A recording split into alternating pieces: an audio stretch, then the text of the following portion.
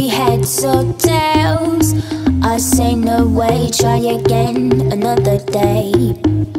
I should be happy. Hey guys, it's Jackie, and for today's tutorial I have 3 different hair looks inspired by the whole festival theme. So they're perfect for summer, very laid back and really easy to do, so I hope you guys enjoy them. And I do have 3 different makeup looks in this video. I filmed on 3 different days and just had a lot of fun with my makeup, so if you like any of the looks, let me know in the comments down below. And these little sparkles on my face are from BAUBLE. They're a really cool face jewelry shop, I guess I would call them, online, so you can order from them, and they're great for festivals or if you just want to be glittery. So I hope you guys enjoy, and without further ado, let's get into the hair looks.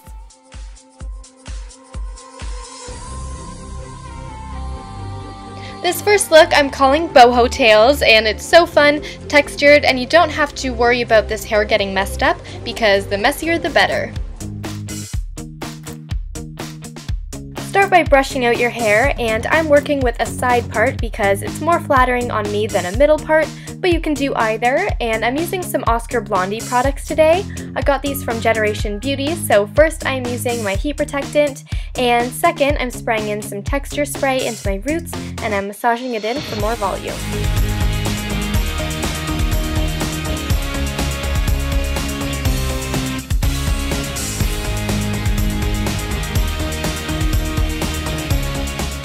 Now that the hair is prepped for heat and has some texture to it, leave your bangs out or your front pieces and pick up a small section along your part, and we're going to create a Dutch lace braid. I did this in my last tutorial as well. Dutch lace braids are my favorite and really quick and easy once you've got the hang of it. So with 3 strands, take the outer strand and go under the middle one so it becomes the middle strand, and you're going to keep weaving the hair like this. What makes it a Dutch braid instead of a normal braid is you're going under rather than over, and add in a small section along your scalp closest to the hair we've sectioned off at the front, just on the one side to make it a lace braid. You guys have probably seen me do this before. And continue this until about the top of your ear, and then braid normally, tying off the hair with a little elastic.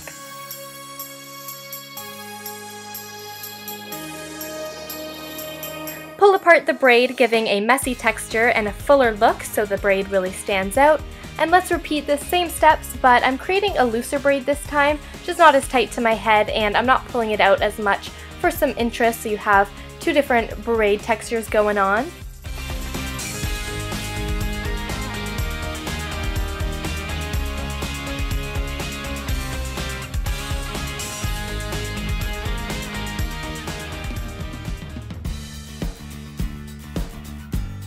You can leave these details in your natural hair as a fun look, or continue on and create the boho tails. So I'm adding 1 more Dutch braid on the other side as well. You can do as many as you want, but I think odd numbers look best, and 3 is just the perfect amount for my hair.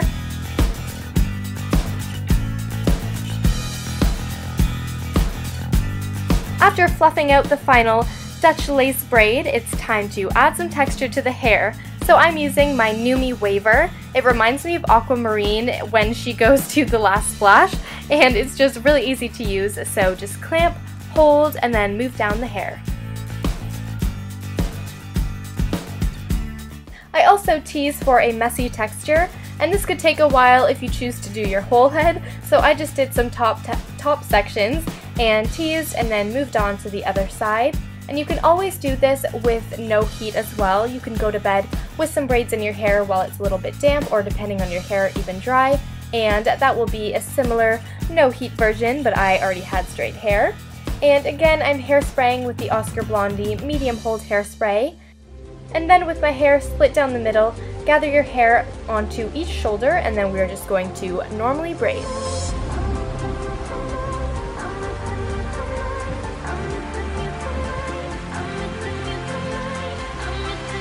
Loosen up the braid so it's larger and looser around your neck, and I pulled out some front pieces and one of the braids, and I'm just readjusting it how I like it. And on the other side, repeat, and there is my boho tails look.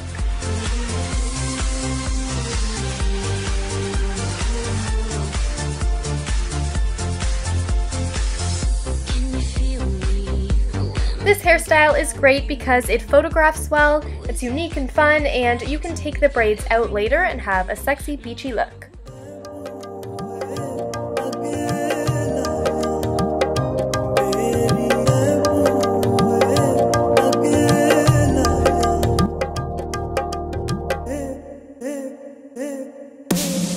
Look number 2 is so cute for so many occasions and my go-to messy pony.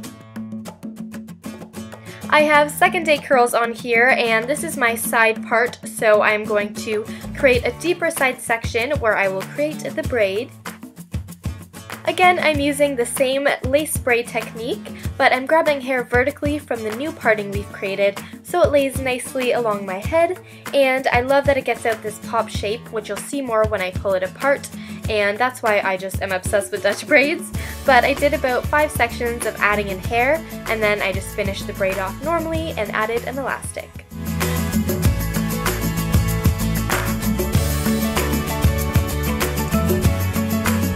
Pull the braid apart to thicken and soften the texture like in my last look, and this flatness will really help it sit nicely against the head as well.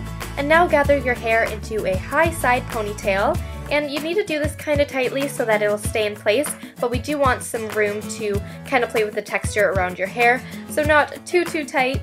And then add in the braid, wrapping it around the base of the pony so it camouflages the elastic. Now to make the pony have some volume and softness, pull the surrounding hair upwards softly, little bit by little bit, and this will have a sweeping look going into the ponytail. You might need to look at the back with another mirror to make sure that it looks nice around the braid, and then just take out the cheese spray again, add some more to the ponytail to boost the effect as you tease it, and then I have some loose flyaways around my face for added texture. And if you want, add a braid or a few to add some subtle detail into the ponytail. And I didn't even tie this off with an elastic, I just sprayed hairspray in the ends, but using colorful hair elastics could look really cute. And there is my finished glam messy side pony.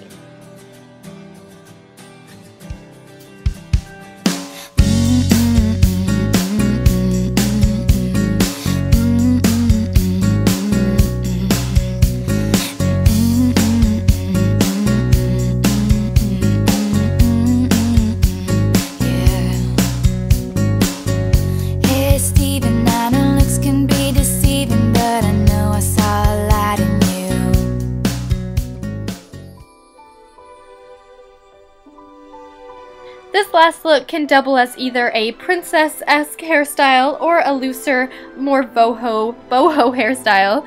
So of course brush out the hair and section off the front to your crown and pull out the rest of your hair into a low ponytail so it's out of the way. And I'm just teasing my crown so it doesn't fall back into my side parting. Thin hair problems, but you really don't have to go crazy teasing because this does take time and it is damaging to your hair, so I usually like to skip it. But I do want my hair to stay put. And now that we have a slight poof and we have it all pulled back, we are doing a Dutch fishtail braid. This is a workout for me because it's tiring because your arms are up for a while, but like a fishtail braid, divide the pony into 2. Take a small section from the outer side and cross it under to join the other section.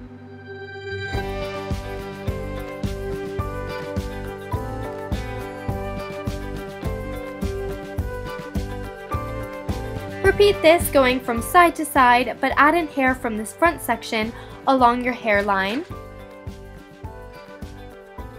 For this braid to work, the new section added from nearest to your face has to join with the smaller outer section from the first original ponytail, and then you can finally cross it under to join the other side.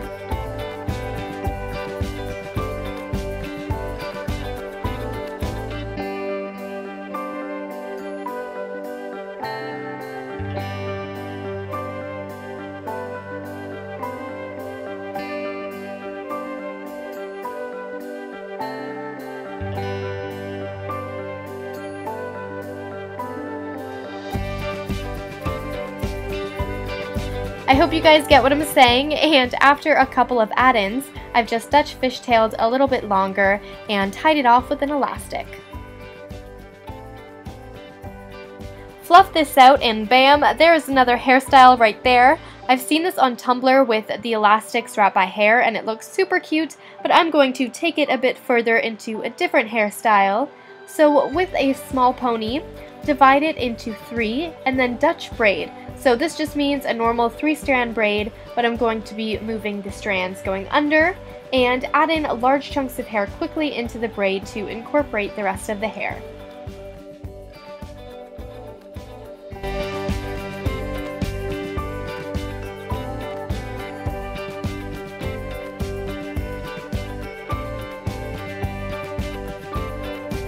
Fluff this big braid out again, and here are 2 different looks.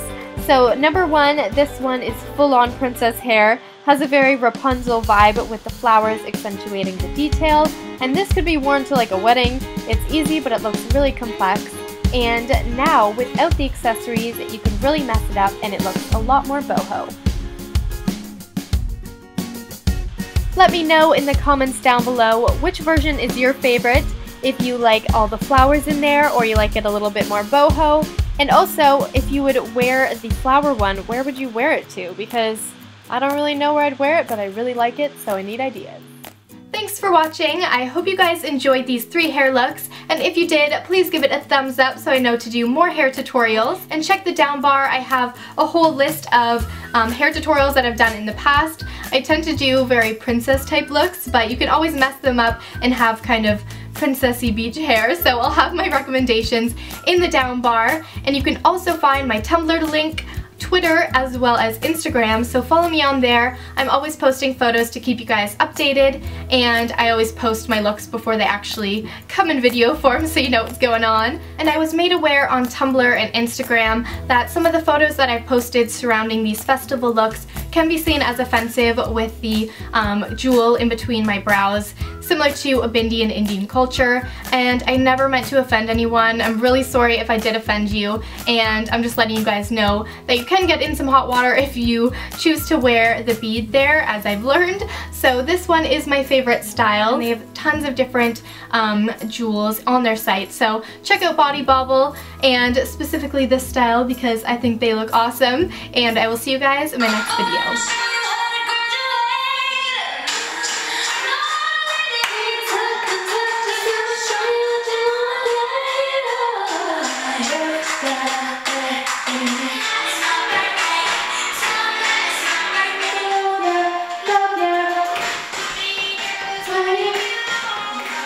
Love me, say that you love me.